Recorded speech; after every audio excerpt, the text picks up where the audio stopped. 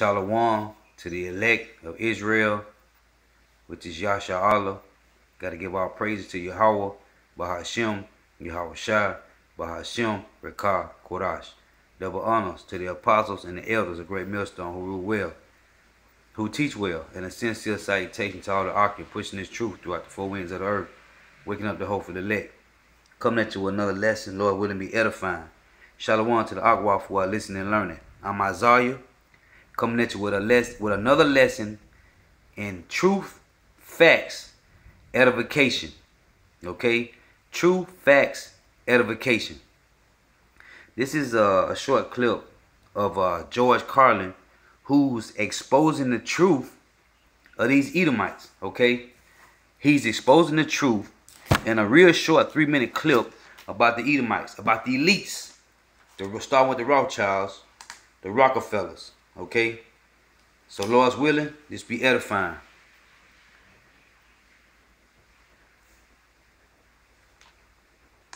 There's a reason. There's a reason for this.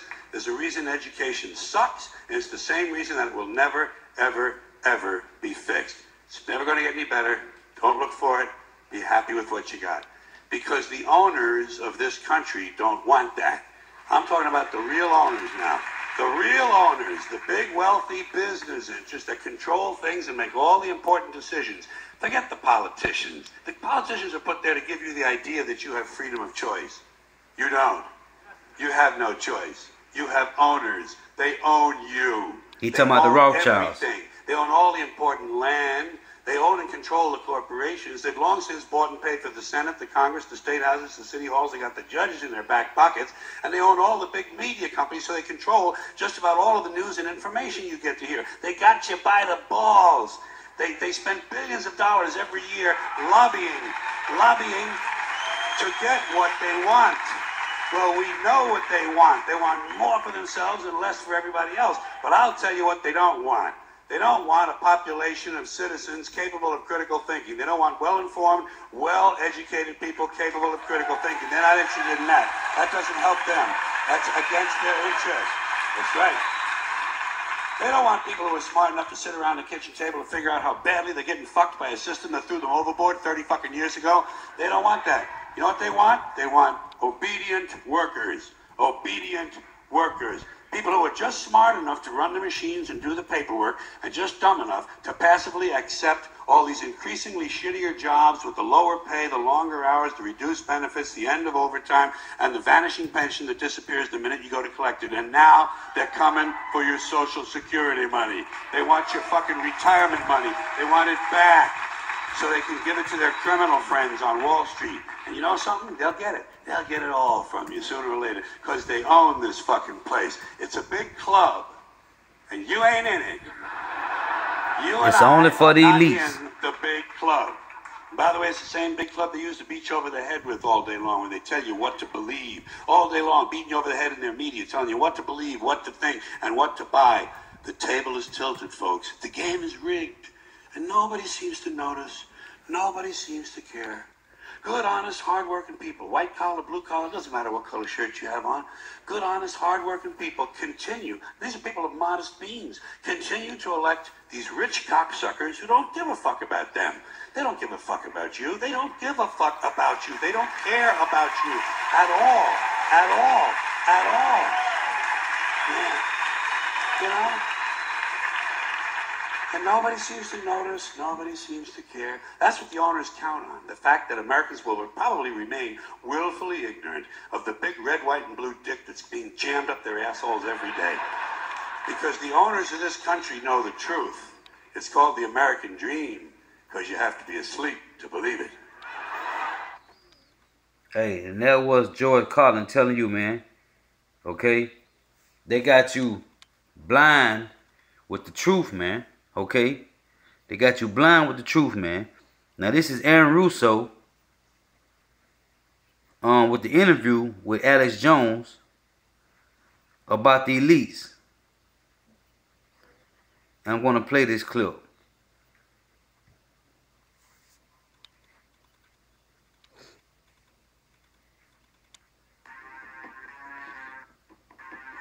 It's Aaron Russo, who He said one of the Rockefellers befriended him and told him what their agenda was. I'm honored to be interviewed by Alex Jones, a truth seeker, fighting for justice in America. Nice charming, it's getting me all smiling.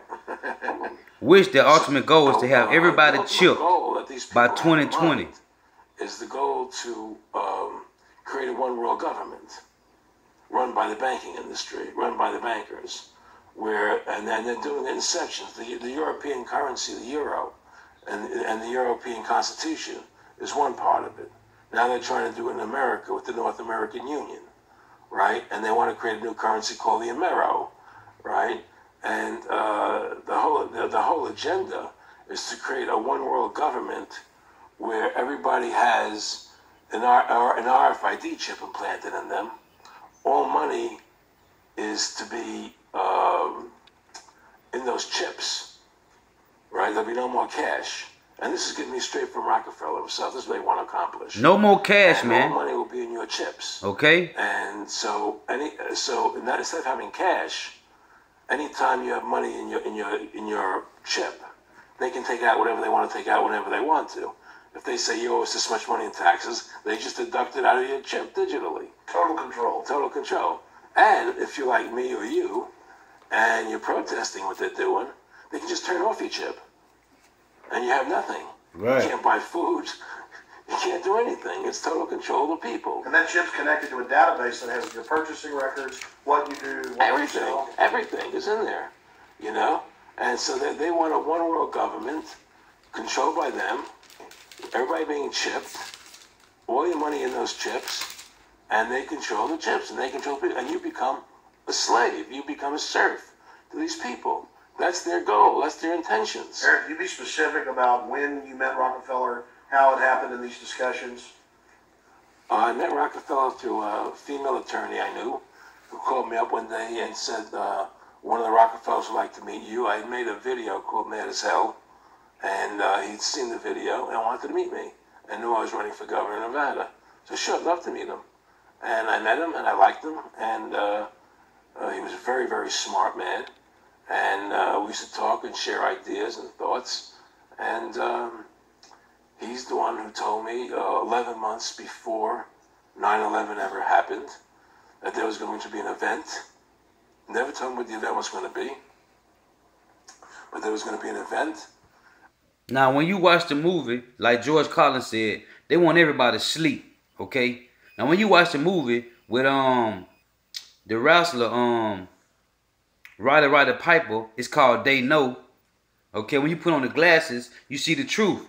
But without the glasses, you are asleep. Okay? Zombies, dead men walking. Now George Carlin, the first video I played, he said they want you to sleep, and they're going to keep you asleep, not knowing the truth. This is 1 Thessalonians chapter 5, verse 5. Ye are all children of the light. Talking about the Israelites, the elect of them. Ye are all children of the light and the children of the day. We are not of the night nor of darkness. Therefore, let us not sleep as do others. What George Carlin said, he got us sleep. They got our people sleep, man. Okay? Therefore, let us not sleep as do others, but let us watch and be sober. For they that sleep, sleep in the night, and they that be drunken are drunken in the night. But let us who are of the day be sober, putting on the breastplate of faith and love, and for an helmet the hope of salvation. Okay? So we ain't sleep, man. That's why 2 Corinthians chapter 2 verse 11 say, we are not ignorant of Satan's devices, man. Okay? Least Satan should get advantage of us, for we are not ignorant of his devices, man. We know what the business is. We know the truth, because the son of perdition has been revealed, man. Now this is Aaron Russo telling you that they want everybody chipped by 2020, man. And out of that event, we're going to invade Afghanistan to run pipelines from the Caspian Sea. And that happened. We're going to invade Iraq. And that happened. You know, to take over the oil fields, establish a base in the Middle East. This East. happened already, man. And make it all part of the New World Order. And we go after Chavez in Venezuela. That happened too, and, man. Sure enough, okay. Later, 9/11 happened. And I remember he was telling me how how you're going to see soldiers looking in caves for people in Afghanistan and Pakistan and all these places, and there's going to be this war on terror, of which there's no real enemy, and the whole thing is a giant hoax. It's a giant hoax, It's a way man. for the government to take over the American people. He told you it was going to be a hoax. Oh yeah, oh yeah. There's no question. He says there's going to be war on terror, and he's laughing. There's no who are we fighting? I mean, why do you think 9/11 happened, and then nothing's happened since then? Do you think that our Right. security is so great here that these people who pulled off 9/11, who were able to can't knock down another plane? Come on, it's ridiculous. 9/11 was done by people in our own government and our own banking system to perpetuate the fear of the American people into subordinating themselves to anything the government wants them to do. Order out of That's what it's KO, about, man. To create this war, Okay. this endless war on terror. And that's why and that was the first lie. And the next lie was going into Iraq, to get Saddam Hussein out with his weapons of mass destruction. That was the next lie. Now, specifically, this was a little over 6 years ago.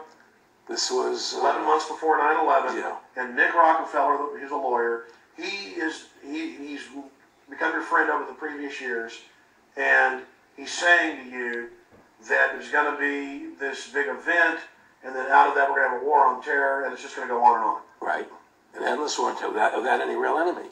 That you can never define a winner. And did he say that it's going to be perfect because you can't define an enemy? It just goes on? Yeah, you can't define a winner. There's no winner who's on to beat, so it goes on and on forever. And they can do whatever they want. They scare the hell out of the American public. Look, this whole war on terror is And that's what they do, fraud. man. It's a called problem, farce. reaction, It's very solution, difficult to say man. it out loud because people are intimidated against saying it. Because if you say it, they want to make you into a nutcase. But the truth has to come out. That's why I'm doing this interview.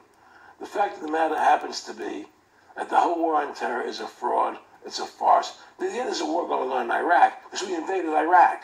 And people over there fighting, But the war on terror, it's a joke, And until we discover what really happened on 9/11 and who was responsible for 9/11, because that's where the war on terror emanates from. That's where it comes from. It was 9/11 that allowed this war on terror to begin. And until we get to the bottom root of 9/11, the truth of 9/11, we'll never know about the war on terror.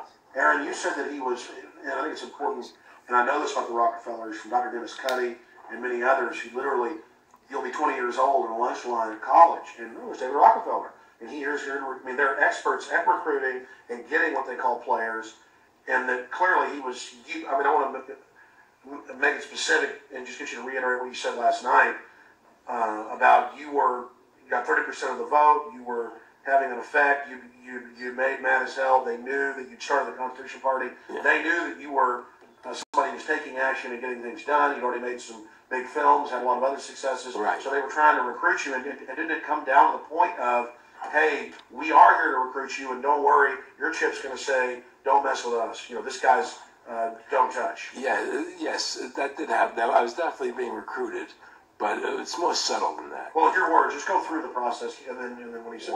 Well, what it is we remember we were friends, and we used to come to my house a lot. We'd have dinner, we'd talk, and he'd tell me about business investments, how you get involved in, or they would help me with this business investment or that business investment. And was I interested in joining the Council on Foreign Relations? I would have to get a letter to join them, but was I interested in that?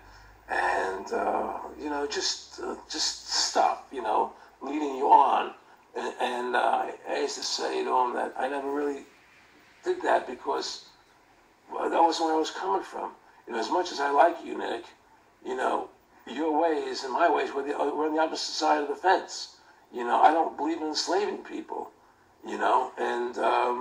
And he would come back with, oh, I do. Or, well, it'd be more like, it's better for them.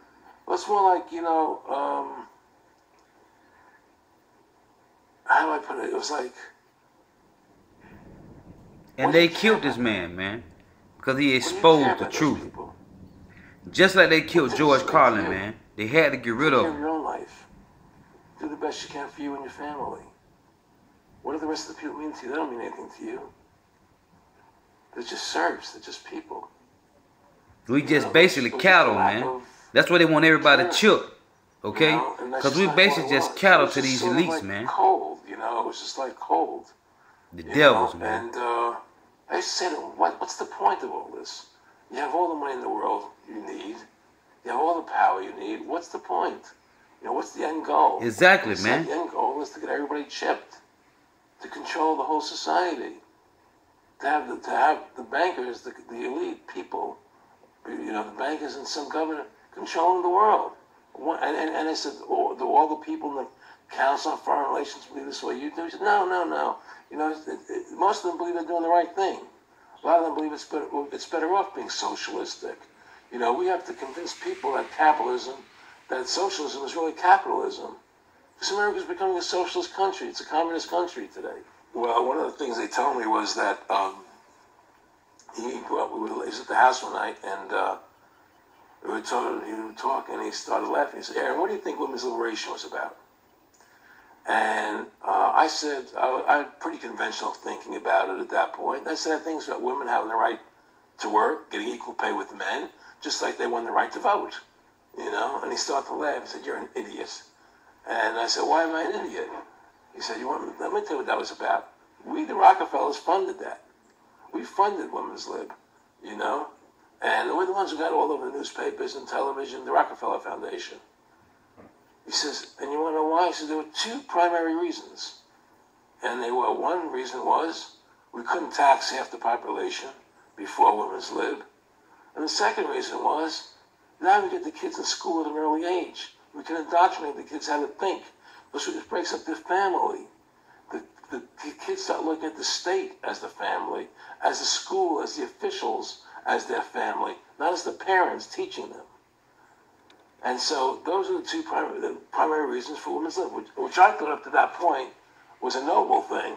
You know, when I saw their intentions behind it, where they were coming from when they created it, the thought of it, I saw the evil behind what I thought was a noble That's intention. why we should be homeschooling our children, man. Because they are indoctrinating them with white supremacy, man. CIA funded Miss Magazine. No, I had no idea about that. No, I never heard that. Yeah, we're gonna CIA funded Miss Magazine? Funded Miss Magazine with the stated goal of taxing women and breaking up the family. No kidding. I never heard that. Well, Nick told me. I mean, I know it, but not because I know the CIA was involved in it. Well, Gloria Steinem was proud of it. Oh, the CIA wanted to help me help women. No kidding. So they funded it, yeah. And of course, it's divide and conquer. Right, and what they do is they focus in, obviously, on real problems. Women were getting shafted. This is Esau Edom, the so-called white man at his best, man. And take men away from Being them. wicked, man. Black families, you only had about 10% illegitimacy 50 years ago in black communities, and now it's over 90%. And look at welfare. You were going to give you some money, but you can't have a man in the house. Right. And so that was further. And that's what Esau pushed, man, totally destroyed, to make these women head of the household, man. Over 50% in the general population. Right. Well, see, the whole thing is destroyed our women, man. Okay? Destroyed them, man. You understand? And they put whatever rules they want into effect.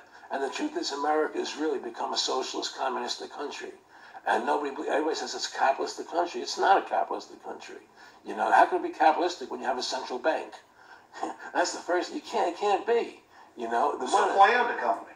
It's a planned economy. It's a phony. If they want to create prosperity, they just print. Edom is the border of wickedness, man. Okay? They are the physical seeds of Satan, man. The spiritual demon Satan, man. And their job is to deceive, destroy. Okay? To deceive and to destroy, man. Now I'm going to play one more clip.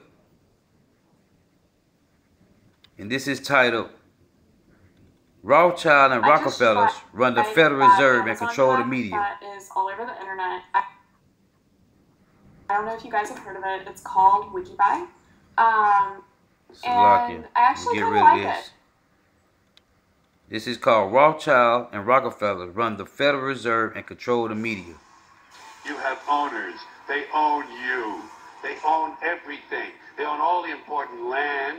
They own and control the corporations. They've long since bought and paid for the Senate, the Congress, the state houses, the city halls. They got the judges in their back pockets. And they own all the big media news, all the big media companies, so they control just about all of the news and information. This is George Carlin again from the first 3-minute clip I played. The Federal Reserve is an independent agency, and that means basically that there is no other agency of government which can overrule actions that we take. And so long as that is in place and there is no evidence that the administration or the Congress or anybody else is requesting that we do things other than what we think is the appropriate thing, then what the relationships are don't frankly matter. They know what they want. They want more for themselves and less for everybody else. And who got the money? Hundreds and hundreds of banks. Any bank that has access to the U.S. Federal Reserve's discount. Tell us who they are. No, because the reason that is counterproductive and will destroy the value of the program is bullshit. Forget the politics. He didn't even want to say who they are, man. He's terrified. Okay, he didn't want to say that's the Rothschilds, man. You don't. Look at this demon right here.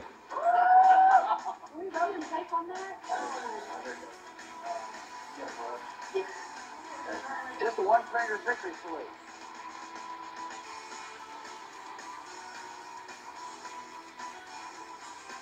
It's all a big joke, man. I don't know how to work any harder than we're already working. Bullshit.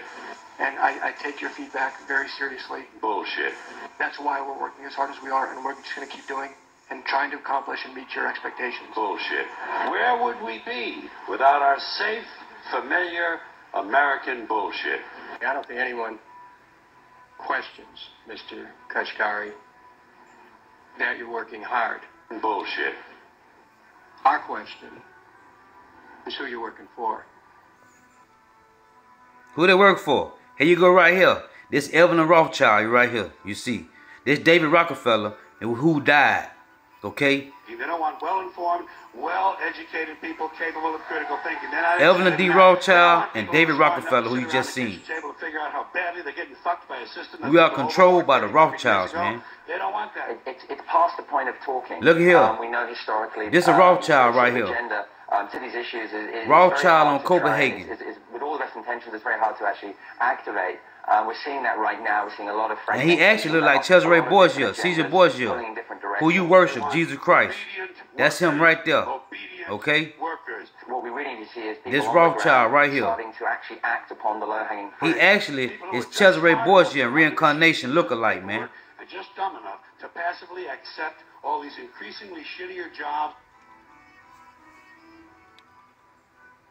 with the lower pay, the longer hours, the reduced benefits, the end of overtime, and the vanishing pension that disappears the minute you go to collect it. And now they want your fucking retirement money. They want it back so they can give it to their criminal friends on Wall Street.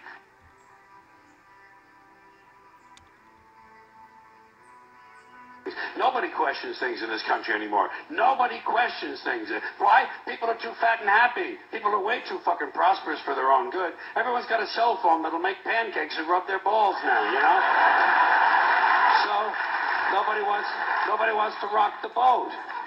And people just gizmo. Americans have been silenced, bought off and silenced by gizmos and toys. And as a result, no one's ever learned to question things. No one questions things in this country anymore.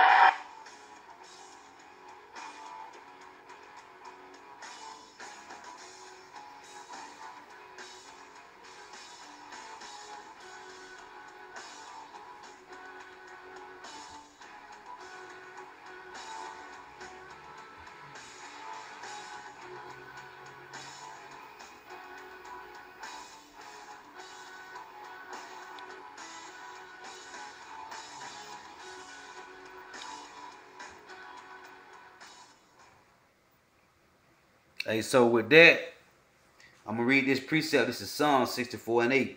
So they shall make their own tongue to fall upon themselves. All that see them shall flee away. And that's what's going on, man. Everybody waking up and fleeing from the wickedness of the Edomites, man. Okay? I'm talking about the elites of Israel. You so-called Negroes, Hispanics, and Native Americans. 1/3 of them. 2/3 of our people are going to be destroyed and going to keep following the ways of the heathens. And the heathen nations are going to keep following the elites. Okay, Edomites. So with that, I want to say all praise to Yahweh, Bahashim Yahweh Shah, Bahashim Rekah Korash. Double honors to the apostles and elders of Great Millstone who rule well, who teach well. And a sincere salutation to all the ark and pushing this truth throughout the four winds of the earth, waking up the hopeful elect. Shalom to the Akwa for listening and learning. Shalom.